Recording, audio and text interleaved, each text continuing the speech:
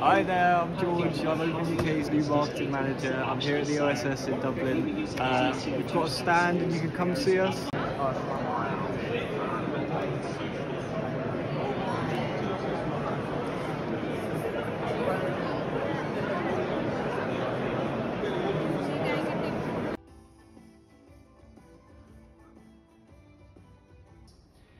And so, as Jim said, today we're announcing Linux Foundation Europe.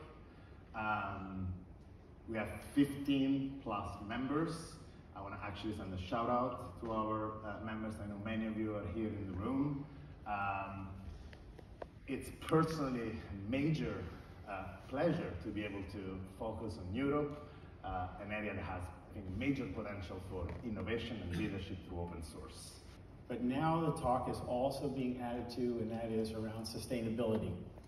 And while many businesses have recognized the importance of sustainability, they're just now prioritizing it into their corporate policies and into practice.